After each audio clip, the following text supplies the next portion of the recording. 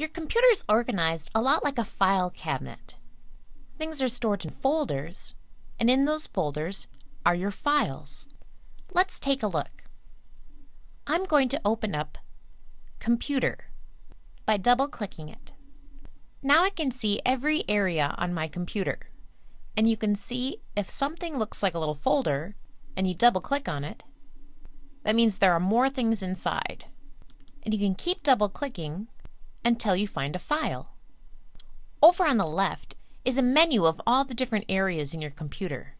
You've got your documents, music, pictures, and videos.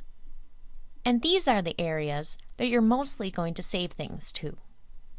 Within each of these libraries, you can create your own folders, so you can organize yourself the way that makes most sense to you.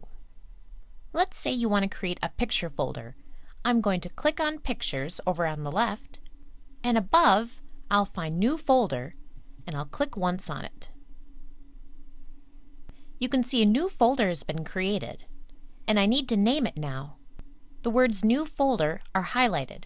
That means I can hit Delete on my keyboard and type a new name.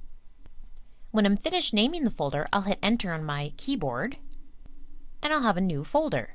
If I double-click on it, I'll see that it's empty, obviously.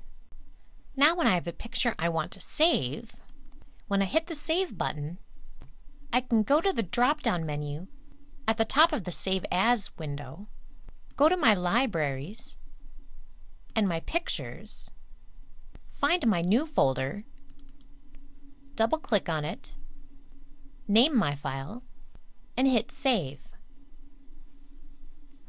Now let's say a couple days have passed, and I need to find that tulips photo. I'll either go to My Computer, or I can go down here to Windows Explorer and left-click once, go to my Pictures area, look for Spring 2013, and I'll find my picture. Folders are a great way to organize. Just look for the New Folder button. Or if you want to create a folder on your desktop, you can right-click once on the desktop, float your pointer over New, and select Folder with your left mouse button. Here you can type over New Folder and hit Enter on your keyboard, and now you have a new folder on your desktop.